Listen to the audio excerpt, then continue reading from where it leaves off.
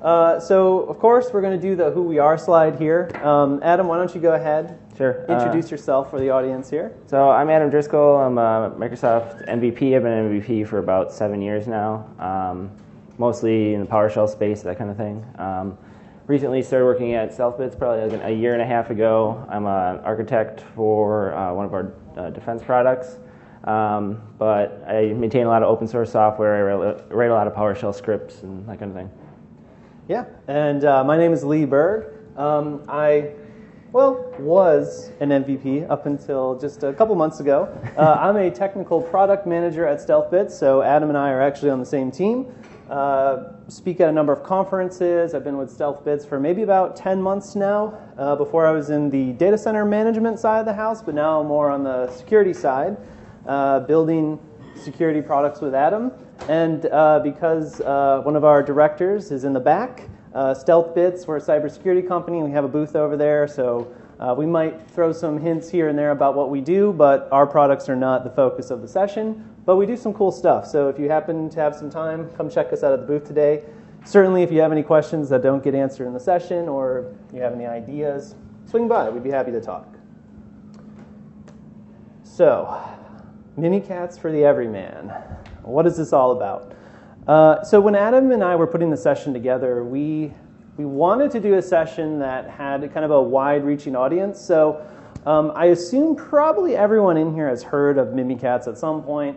You can't really get anywhere without hearing about it. Certainly, who has actually used it? Yeah, actually used it. Yeah. Okay. You know, played around with the command line a little bit. Maybe you've been in there. It's changed a lot of things, and it can certainly do a lot of things. So there's really two parts to this session. We're going to start off just talking a little bit about Mimikatz, just so you know we're all on the same page.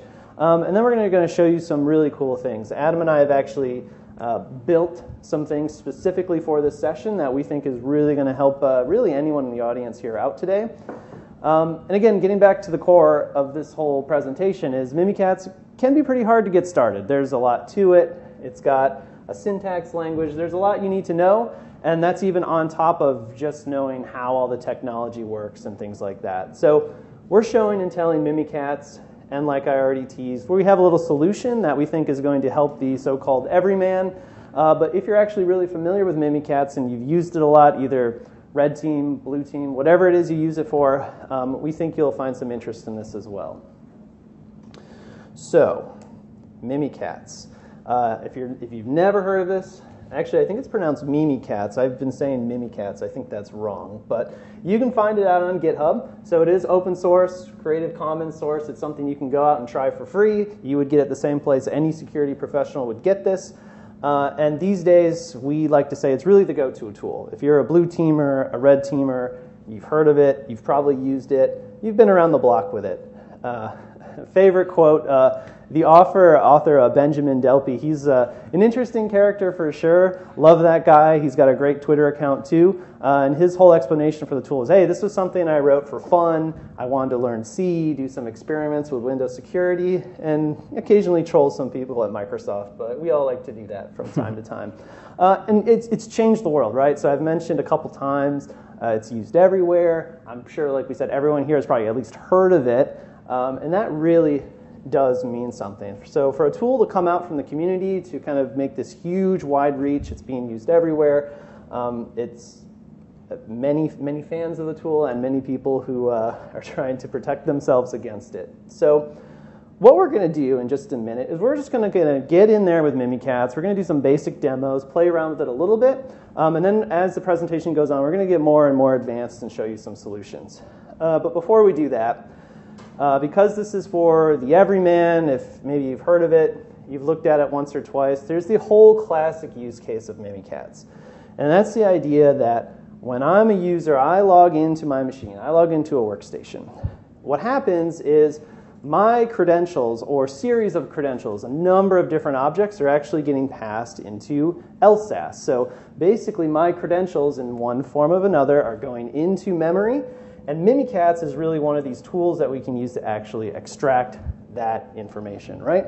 So of course, Mimikatz is one of these types of tools. There's many other processes. There's many techniques.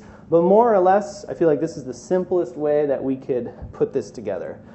So now what we're going to do, we've talked a little bit about Mimikatz, just give the extreme basics.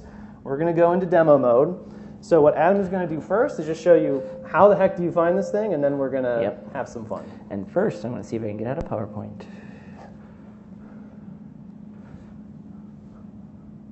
Nope. You're good over here. Oh, all right, I don't want to touch it. Okay. All right, sweet. So let's start. Mimikatz is up on GitHub, as was mentioned. So if you go to, whoops, if I could type. You go up to GitHub, which is actually really interesting about this is like all the releases are published in the release page here, so you can just download the zip that has your release that you want. And then what's really cool is all the source code is up here, so it's doing lots of really crazy low-level hooking and that kind of thing, and like actually reading from memory and finding these structures in memory, that kind of stuff. So if you do want to see how that's done, it's all available out there. Sometimes this is the best place for the documentation too, is the source code. Yeah, so and pretty much if I Google Mimikatz, I'm pretty sure the actual GitHub repo is the first result. And like Adam was saying, if it's your first time in this side of the house, just click on that look for that releases tab, and then here's the zip file. You're ready to go. Yep. So, all right. Right now I'm on a Windows 10 machine. It's domain joined. I'm connected to, I believe, my ironman.com domain. I'm running, like I said, Windows 10, a little bit older build, but most of the stuff will work on recent versions of Windows, that kind of thing. I have Mimikatz installed on the desktop. I just literally took that zip, and I have the Mimikatz executable here. So Mimikatz is actually made up into a couple different pieces. Mimikatz is the actual, most of the code. There's also a kernel driver that allows you to elevate processes as a system. You can run Mimikatz as a COM object. You can actually, if you get invoke Mimikatz, you can run it in memory, so you're not actually starting a process. We're kind of going to go into the basics. We're not going to get really into how to do all those things. You actually have to just compile it a special way and that kind of thing to do that kind of stuff. But and you're doing everything in PowerShell here, but as a reminder, there's many different ways to run it. If you want to use a command line, I think if you just run the executable directly, it pops open the command line, you can start using it. And as you mentioned, you can compile your own if you want to do that. And a lot of the people who, in real life, right, in real environments, if this is really going to be used, it's not necessarily going to be something that came directly from GitHub. They're going to look at that code, compile their own stuff based on, what. Yeah, you're likely. I mean, it's pretty easy to find Mimikatz in your environment if it's happening because you see mimikatz.exe start, that kind of thing. So it's more the concepts that it allows you to find that are a little bit harder to detect. So I am in the Mimikatz REPL right now, so I can just type commands and get feedback about certain things. So if I want Mimikatz to make me a coffee, it can do that. Mimikatz also can provide the answer to the life. Yeah, pretty cool. But it also has, little utilities. You can tell that he's kind of started playing with this and building some tools to just kind of output information. We'll talk a little bit about the history, but this has actually been around since 2007. Yeah. So there's a lot in here, and we're going to be showing a lot of what Mimikatz can do, but just know there's a lot. Yeah. There's a lot of Easter eggs and cool stuff in there, too. So the help wiki online is little. It's not totally complete, and it seems to change with every version, and it's not updated all the time. So there is some help built in. It's not really a flag that you type to actually see the help. You have to pretty much type an incorrect flag in, and then it will give you help. So Mimikatz is broken up into modules. So there's a bunch of different modules, and then those modules have commands. So this is a standard module that you see on the screen right now. And that's where coffee and answer come from, that kind of thing. But if you want to actually see the modules that come with Mimikatz, what you can do is you can type this, which is question, : question. What that does is it's going to look for the module question, which doesn't exist, so then it lists the modules. So you can see here, these are all the modules that come with Mimikatz, and there's some really cool stuff in here, and you've seen some of these things probably if you've ever heard of Mimikatz. LSA dump, can hook and get credentials. It also does DC shadow and DC sync. Secure LSA is getting for SAM secrets and that kind of thing. There's Kerberos modules for, pass the token or pass the ticket, that kind of thing. Yep. And there's the all-powerful Minesweeper module that lets you extract things out of the Minesweeper game. So that's pretty cool. But if you want to learn a little bit more about one of the modules, they actually have help themselves. So for example, if we did LSA dump, question mark, it doesn't know what that command is, so then it outputs the commands that are available in the LSA dump module. So you can see here, these are some pretty interesting commands. DC Shadow is the new one that he just came out with earlier this year, and we'll talk a little bit about that later, and I'll show a demonstration of that. But it's kind of hard to detect, and it pretty much uses replication to work against your domain, and you actually set things inside your domain from a workstation computer. So let's actually try to run one of these things. So there's a couple interesting things that you can do when you're using Mimikatz. For example, I'm running as Ironman administrator. It's the local administrator on this machine, or actually it's the domain administrator. So my account, my domain is already pwned. But so Mimikatz is capable of doing some pretty cool stuff. So like I said earlier, there is a filter driver, or not filter, a kernel driver installed that allows you to elevate to system. So now what I could do is I can actually take this process up to system level just by typing a command. So that's kind of similar to what you would do with a ps exec, -s. So it actually elevated this process to run as the NT authority So system. from a domain user up to system. Yep. So that requires having that kernel driver installed, and then it's capable of doing this. So what's kind of weird is that it will actually elevate PowerShell and Mimikatz. So even if I were to exit Mimikatz and do a who am I, you can see I'm still running a system. So if you wanted to revert your permissions, you actually have to get out of PowerShell and start it over again. So, all right, so let's start Mimikatz up again. So some other things that are interesting are secure, LSA, some of these commands. So you can list things like Kerberos credentials. So I think if I type this, it's not going to work right away. Oops, Kerberos. So this is actually getting all the Kerberos credentials out of memory. You can see that here's the actual machine password for my machine, right in memory, pulled out with Mimikatz. Apparently, I have a Kerberos token for Frank right now, even though this is because I was messing with Mimikatz before, and I did a golden ticket. So that's actually a golden ticket, I think, sitting there. Right, so that's potentially, in this case it's a golden ticket, but remember this whole idea of whenever anyone logs into that machine, you're getting something in memory, and that's really the whole concept I had on a slide earlier. It's a common technique is, I'll get, person, whoever in the finance to log into their machine, cool, but maybe I'll try and get someone from the help desk, maybe with a higher level of credentials to connect to the machine too, because now I can get their hashes out of memory potentially. Yep. So one interesting thing is, if you think about it, you could just do something like that on your domain controller by using something like ps-exec, right? Again, this would be really obvious if this happened, right? It's oh man, that guy created a service, started the service, ran Mimikatz in my environment. I wonder what happened. So there are ways, this is probably the easiest way to detect, but you can also do it with PowerShell remoting because of invoke Mimikatz. It's part of the PowerSploit module. It actually has a base 64 encoded version of Mimikatz that allows you to load it directly in memory, and you won't see that process start, that Mimikatz executable process start. And if you had PowerShell remoting on and you got to that domain controller and you ran something like this, you'd have the same output. So that's a lot harder to detect. But Mimikatz also offers, exit, because I think this is the remote Mimikatz. Yeah. You just ran it and authenticated with the DC there? Is that what just happened? Yep, I just ran ps-exec. So what token is it using to get to the DC? It is using my current administrator token. So I would need access to that DC with ps-exec to be able to talk to the C share, create services, all that kind of stuff. Yeah, so for the purposes of demonstration, you were already using an account that had it, but let's say you were able to get credentials from the source machine that did have the credentials to get to the domain controller. Yeah. That would be the route, as opposed to just my kind of demo test user that we're showing here.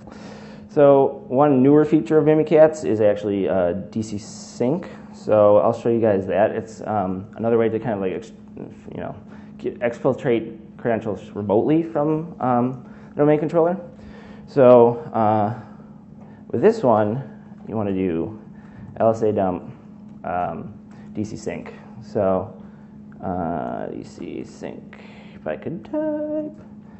And then you specify a user. So what this does is it actually uses replication permissions to talk to the domain controller and request data about a particular user account.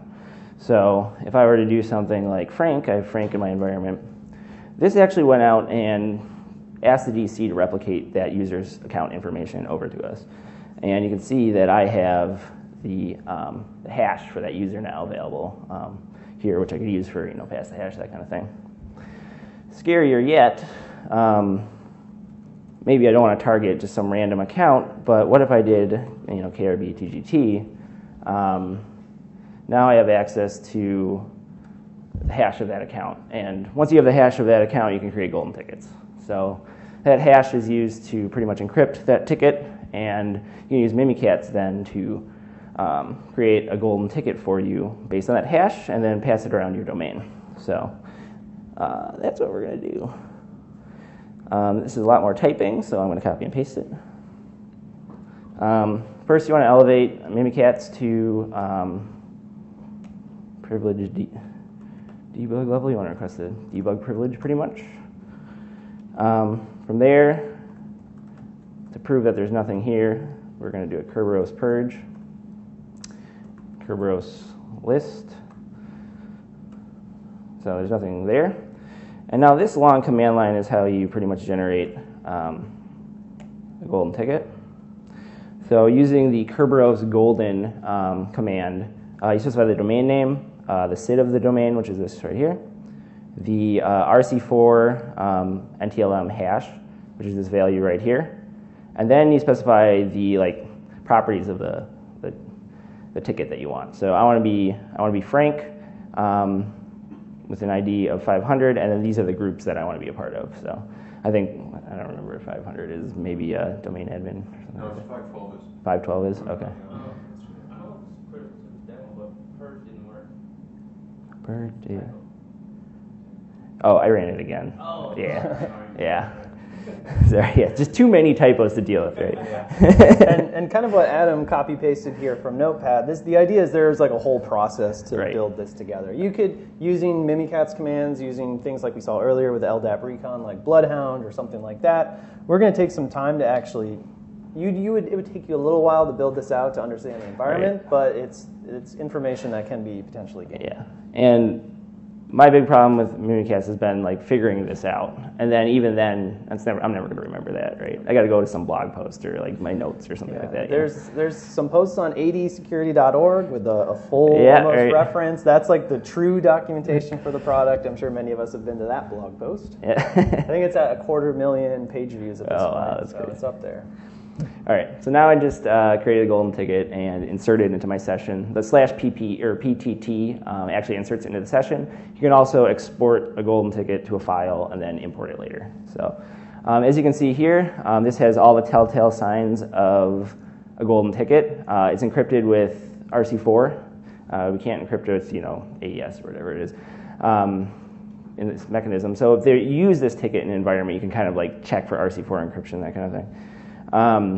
The other big telltale sign is that the expiration lifetime is 10 years. So this golden ticket could be used for 10 years without consequence, unless you realize what's happening. Yeah, and that's a particularly interesting point because 10 years because we can, great. In real life, we're probably not going to just let it default to 10 years because it's so obvious. Yeah. So attacks in the wild you'll usually see are actually closer to the domain default values, pretty much. So yeah, in this case, that's what Mimikatz sets it to, is 10 years. So pretty obvious. All right, so that's kind of like Mimikatz 101 sort of thing. These are the kind of things you can do with Mimikatz. And I think in our next demo, I'm going to show off some ways to make this a little bit easier, so you don't have to try to memorize all these commands and that kind of thing. Yeah, so I mean, obviously there's a lot to Mimikatz. It's something that you have to know AD fundamentals, right? There's a lot there that you have to understand about Active Directory. There's a syntax language. There's the process that we have to go through for Mimikatz. So we built something to maybe help you learn that or potentially help use it. We'll see. Just a couple quick notes here. Mimikatz history, it's always fun. We mentioned earlier the first version was 2007. It was in French only. It did have pass the hash. 2007 apparently was one of those big years where the hash was a big topic. Over the years, we had more and more and more features added to it. 2011, it hit 1.0, and it started to get a lot of attention. This is when a lot of security bulletins and things like this, or support tickets, were being created just from being able to see what this tool can do. Growth. And then some interesting points in 2017. These are, Mimikatz code is actually likely being used in some payloads like NotPetya, where it utilized some of the components for lateral movement. Again, it's not like they just include the executable and go to town. No, they take that code and they use components of it as needed. And then 2018, this year, version 2, we have DC Shadow, a lot of new things coming out, capabilities, et cetera, et cetera, et cetera. So it's definitely still under active environment, and it's quite interesting. Final note, too, we talked a little bit about this, but some of that IRL, in real life usage of Mimikatz, of course, rolling their own, running the Mimikatz release executable. Typically, that's for learning, testing, things like that. Metasploit script. So Adam mentioned before, Metasploit has a number of basically modules where this is kind of built into the package. We have PowerSploit, which is a PowerShell framework for it. We'll be mentioning this a little bit in the future here in the session. Empire has Mimikatz built in, rolled in as well. There's a lot of cool modules that will build off the top of that too. And there's a lot of PowerShell implementations that are out there as well, because, of course, for typically Microsoft or especially Windows administrators, PowerShell is the tool of choice. So, hey Lee, yeah. I have a quick question. Have you ever been able to get Mimikatz to dump hashes without being an elevated local account? In other words, theoretically, I thought I read that you could use, if you had debug programs user right, you could run it successfully, but I've never been able to get that to work. I think we're probably on the same page there. I haven't been able to get it to work. I don't know if you've done any testing specific to that. Yeah, usually I got to be a local elevated user. Yeah. But I've heard. I'm sure someone here has some ideas about that, though. I'm sure. So challenges of Mimikatz. So we talked about this a little bit already. So obviously you have to learn a syntax. So when someone writes a tool for themselves originally and then they share it with the community, that's awesome. But there's obviously you have to learn the syntax. You need to know those switches. Like Adam showed you, knowing which modules to run and all that, that can be a challenge, right? The output can be hard to parse. So in many demos, you see people just dumping to a text file and they go copy paste the hashes out of there. Sometimes you can grab it right from the terminal, but it outputs in a very specific format that can be hard to work with depending on what you're actually trying to do with it. No hand holding. So there's not documentation out there. There doesn't need to be. The guy who writes this, Mimikatz, is not his day job. He has a day job. He goes and does his own thing during the day, and this Eventually is it might be his day fun time project. So you're kind of your own support. There's obviously a lot of blogs and video and training out there to help you through this process, but generally it's up to you to get that working. And then finally, when you're testing this locally or working with this, Mimikatz is going to be picked up by name, by signature, by any AV. If you throw it on Windows, Chrome even blocks it. It can be kind of difficult to actually play around with it, which, it's a good thing that that's there, but for just learning it, it can be a little bit difficult. So what we're going to talk about now is part of this session. Adam, like we said, being a PowerShell MVP, we want to take our attempt at building a PowerShell module for Mimikatz. And we are introducing Posh Cats. Okay, we're going with the cat theme. So about 20 minutes before the session started, we did actually publish this on the Stealth Bits GitHub page. It's ready to use. Obviously, it's community supported. You don't have to buy anything. We don't try and sell you anything. You're not going to get a pop-up about stealth whatever. You can just have fun with it. And certainly, we want to try and make this like a community thing, contribute to the community. So, if it's garbage, let us know. Cool, we tried. If you like it or you find some interesting ideas, that's also really cool. So, we're going to jump into a demo with this in just a second. But I know what you guys are thinking, okay? Wait, you wrote another PowerShell module? Come on. Why would you do this? Why don't you use power invoke or power exploit or any of the other methods? Guys, it's fun. For us, it was a learning experience. And hey, if you don't like it, you can always write your own, right? How did we do this? So I just want to roll through this before we actually show it off, so we're set it up. So Adam, why don't you tell us a little bit just about kind of the basic architecture of the module. So how did you kind of build it? And we're going to talk about why we built it, but just what does it look like? I mean, so mostly it's just PowerShell invoking Mimikatz in particular ways. So it's broken into 3 parts. One is like commands that we kind of wrap the Mimikatz executable in. So you'll see things like invoke DC shadow, that kind of stuff.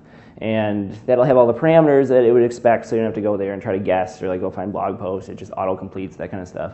The other side of things is kind of discovery of the actual Mimikatz modules and commands. So you saw that I was typing certain things that would pop up help.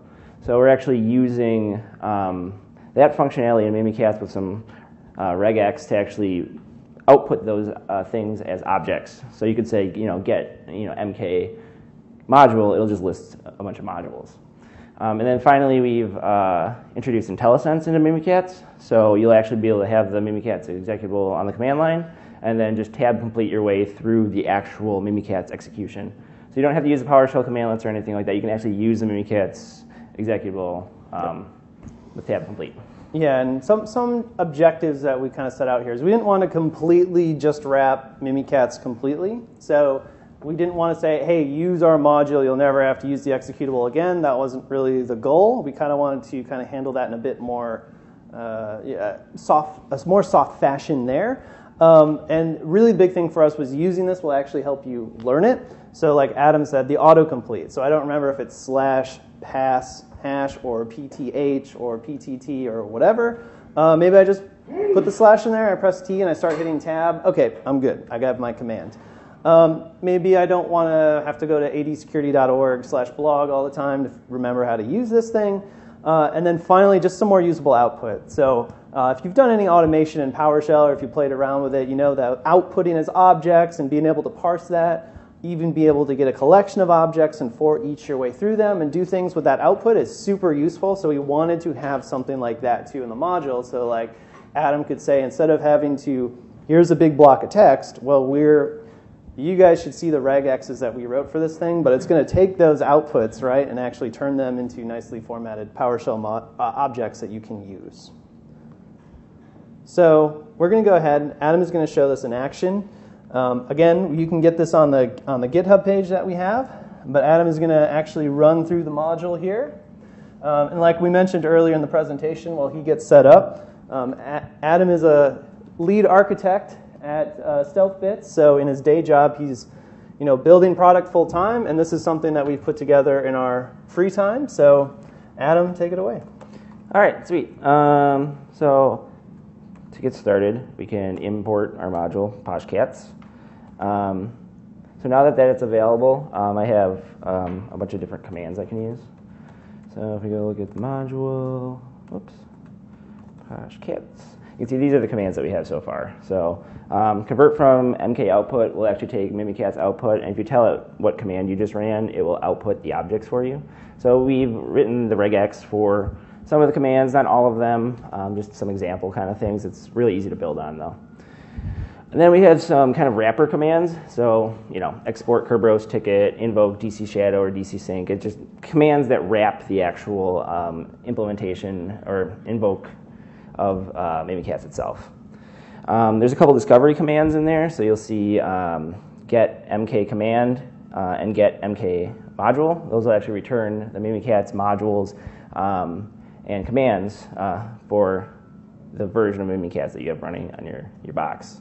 And then finally, we overrode the tab expansion functionality, and that's how you get IntelliSense with Mimikatz.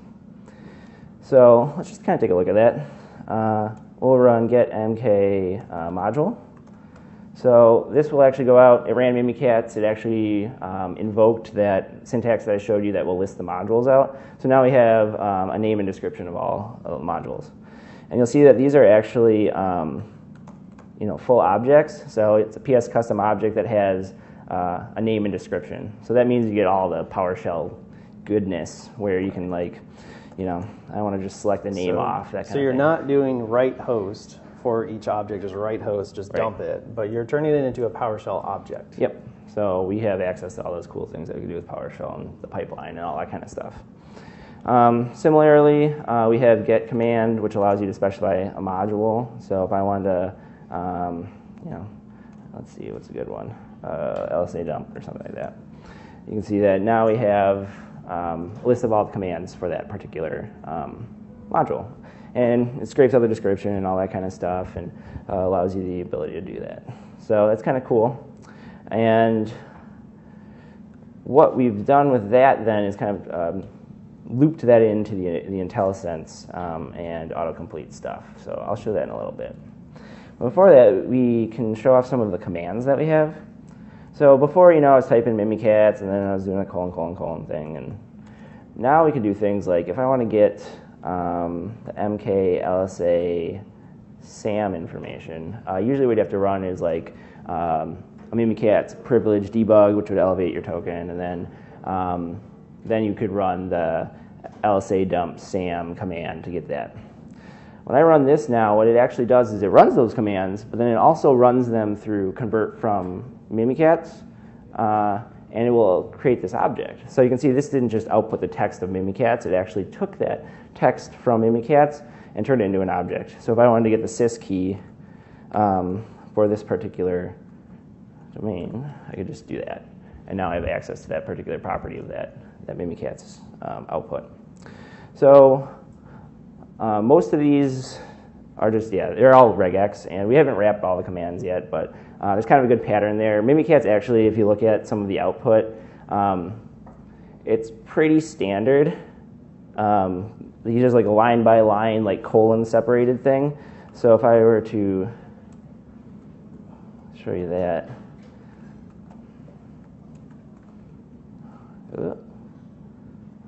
what did I do wrong here? Oh, maybe I'm not elevated. But either way, most of the commands are pretty well formatted, line by line sort of thing, so it makes the regex a little bit easier to actually do. All right. One of the new commands in Mimikatz 2.1.1, I think, or it was 2.1, was invoke DC shadow, or DC shadow. So DC shadow, what it does is it actually stands up a domain controller, or what looks like a domain controller inside Mimikatz, and then it adds your local machine account to the domain as a domain controller. Like if it's already part of the domain, it will just set the service principal name to an actual, looks like a domain controller pretty much. So it registers that machine as a domain controller, and then it synchronizes data via replication over to the domain. So DC sync was the opposite. It would pull data back, and you didn't need to register as a domain controller or anything like that to do that. But with DC shadow, that's what it does. It stands up this thing, and you can push data into your domain. So that's a little scary. It's funny because if you go to, he actually has a website for it, I think dcshadow.com, and this is his tagline is, they told me I could be anything I wanted, so I became a domain controller. And then there's a really cool warning here. Beware that pushing data using replication can brick your domain. So remember that. But I'm going to show you how we kind of wrap that command to make it a little bit easier. So we have an invoke mk DC shadow commandlet in here now. And if you look at the help for that, you can see that it has two parameter sets. One is the push command, so that's like the second half of doing this. And the other half is actually invoking or starting up the domain controller to do the replication. So if we do an invoke mkdc shadow here, and then specify an object. So I have, I'll just show you guys in my domain. I have a user, his name is Ted. So I got Ted in here.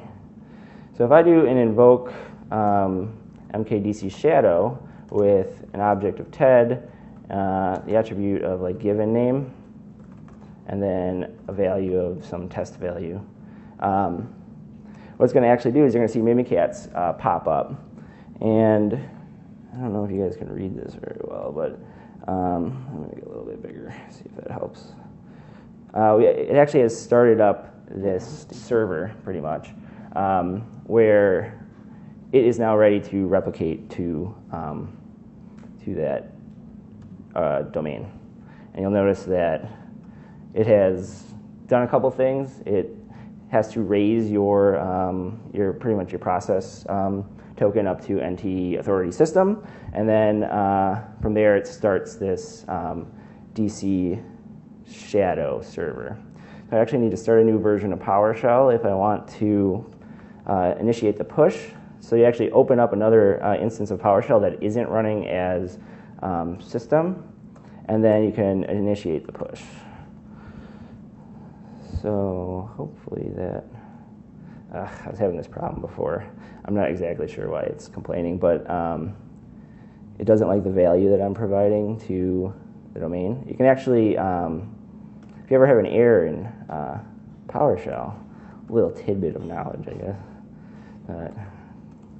Component model, that Win32 exception, and then you just pass that in, and you can see the encryption type requested is not supported by my KDC, so I don't know what I did.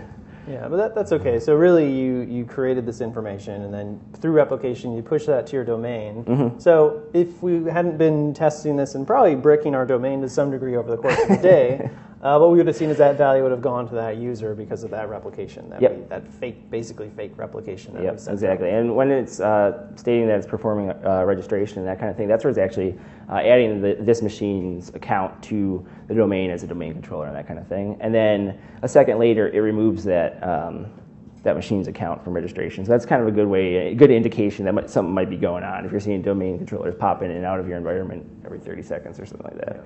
Do you have cache credentials on this machine set to anything special, or is this the default of this specific Windows 10? This is, default. Yeah, I haven't done anything. Do I put you on the spot and request something? Sure. Is there another person that has ever authenticated that machine? Another person that... Another user account, I should say? I could log into someone else probably. And then my request would be log in and log out, so that the cache credentials on the machine, then authenticate with that cache cred to do explore or anything at all. Oh. Is it possible to steal the cred off of the cache cred? Authenticate with the user? Is that? It should be possible, yeah. Especially if you're doing something with like, where we've seen it, where it really leaks creds like that, is like cred SSP and stuff like that, where you're actually passing a cred down to the box. Like in the case of you interactively logging in, I think you could see the cred, that cache cred in memory. You could try. How about let's finish up this demo, and then at the end we can always do that too. Over there too. Yeah, right, exactly. Yeah. Okay. My favorite part of this whole thing was, it's cool. We're wrapping commands, and like, if you go and look at our, like what the command looks like, if we have like invoke mkdc shadow, and then we looked at the definition of that, you can see like it's really simple. We're just calling Mimikatz pretty much. So it's just kind of like lining that up, and you guys could go look in here and see like, okay, that's how you do it. I don't need to use this commandlet. I can just go and do that thing. So that's kind of cool, and it's kind of nice that it's all discoverable and stuff like that. But my favorite part was that we actually integrated or developed some IntelliSense. So has anyone used PoshGit before or anything like that? It's like a PowerShell module for Git. So what it allows you to do is actually tab complete Git commands. So you don't need like PowerShell-y commands or anything like that. You just use Git the way you would expect, and then you get IntelliSense for it. So if I type Mimikatz on the command line now, and I hit tab, what I'm actually going to see are the different modules that are available in the Mimikatz executable. So then if I were to select one of those and then put 2 colons in, then I'll start getting the different commands that are available in that module. So forgive me because I forgot which command I was going to do. And this is an example of, wrapping commands is fine. That's something a lot of modules do. But this is a kind of an example for us, like a quality of life type thing that we wanted to build, just because we're always forgetful of the specific command line arguments. Yeah, open this with Notepad. Hopefully it's not all messed up. Because I was going to show a specific one, and now I'm just trying to remember. Oh, yeah. Okay, duh. All right, so that's cool. Like we said before, there's like no discovery of the actual arguments that go to the commands unless you go and look at the source code up on GitHub. So what we started to add in here, again, this is like not totally complete, is the ability to actually tab create arguments too. So if I did LSA dump DC sync, or really sync because it's easier. And now if I hit this, I'm going to start getting the arguments too. So then that's kind of handy because then you can just tab complete. Not only is this a good learning tool, but it's also a way to avoid carpal tunnel a couple years earlier. Sure. The other thing that we're starting to integrate in too is like certain fields, like you can tab complete those too. So for example, this user field, well, we need a user in my domain. So if I put like an A in here and I hit tab, it actually goes out to the domain, does an LDAP filter on that domain, and then returns that user. So you can actually go out and then tab complete, like I have Frank or Ted in here, that kind of thing. So it's actually calling get AD user, going out, getting those list of users, and then populating that field. So pretty neat. So like I said, it's not totally complete yet. We still have, we just have a couple. Show the page out on GitHub.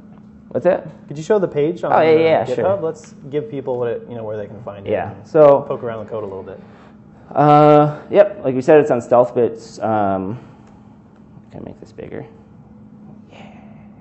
On our GitHub repo, the PowerShell module for Mimikatz. We have some examples of the stuff it can do. I gotta update this GIF. It's wrong now. It doesn't do it the same way. But yeah, some of the commands that are in there, how it converts things to PowerShell objects and stuff like that. And it'd be cool if we could, get some people using this. I'm going to be, contributing to this with some new stuff, and new commands and that kind of thing. So, but yeah, I think that pretty much does it for my demo. Okay. Yeah.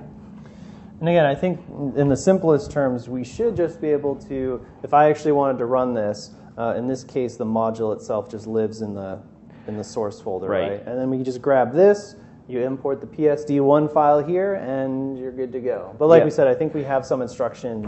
We don't. We could, though.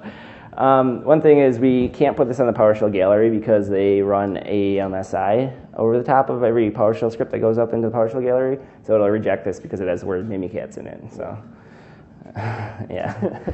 So we could try to base64 encode it somehow. Yeah, right? Yeah. We do have some very simple getting started here. We'll probably tweak on this, especially if we see people having trouble with specific items and things like that. We can always add on to that as we go. Yeah. So that was Posh Cats in action. So just kind of rounding out our session here. I think you just, there we go. We talked a little bit about some of the things it can do, what the capabilities are, some of our objectives for it, and how you can actually go and get this thing. Some of our conclusions, as we've been working through the session and learning about this, is Mimikatz is pretty fun. So certainly we have this cool module. Well, I think it's cool. You can try it out yourself, but definitely take Mimikatz for a spin too. We're not going to sit here and say the only way to run this is with a module. I think there's a strong argument for saying, figure out the fundamentals first before you try and make it easier for yourself with a script. But just know it's one of the tools out there that you can play around with. So like we say, once you're kind of set, you understand the basics, you can move on to some scripting, maybe write your own scripts, kind of trying to sequence it. I'd be really interested to see what we could do with the script. If I have these hashes and these pieces of information as a PowerShell object, now I'm going to go pass this on to some other process, or I'm going to iterate through them and try different techniques and things like that. I think that would be really interesting to do in PowerShell, of course. And then, of course, like Adam mentioned, it's on GitHub. It's totally open. You can leave feedback, submit issues, do all that stuff.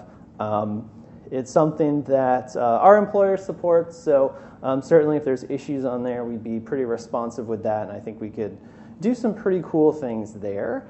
And closing out here, we might spin back for something in the Poshcash module here in just a bit, but of course, to get a hold of us, if you want to see what we're doing or what we're up to, we're both on GitHub. Of course, that StealthBits GitHub is where the module that we showed you lives. Adam does a lot of really cool stuff at night, so he has his own company with a lot of crazy PowerShell stuff. So if you're a PowerShell guy, check out poshtools.com. You'll probably really like that and appreciate what he's got. Otherwise, you can get us on Twitter. That's always a good place. We have blogs, GitHub, all that good stuff. So that's about it. So at this point in presentations, we always like to open it up for Q&A. So let's do it. At the very beginning, you may have already described it.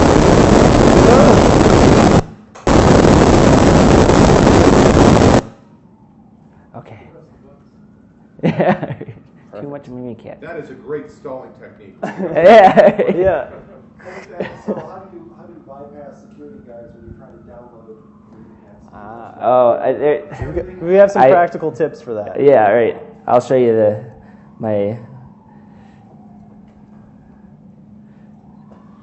what you do is you disable Defender. You could do that. Yeah, well, if you actually, I think Internet Chrome. Explorer. Yeah. So I think if you actually, that's a good question. I don't know how we disable it in Chrome. I haven't tried it. I pop open IE or I download it with a script or something. So that's my way. That has been my way around it. Disabling Defender, essentially. Yeah, essentially. Yeah. So that's what I'm saying. Like really seeing, I think Mimikatz in like an actual environment somewhere is like probably very unlikely since it's like very obvious to find the actual thing running. So. Right, but it's easy enough to either write a script to disable. Maybe we could put that up in the repo. Hey, if you're trying to test it, you can add an exclusion for Mimikatz in Defender. It's kind of tricky to do. Yeah, you should just pull it for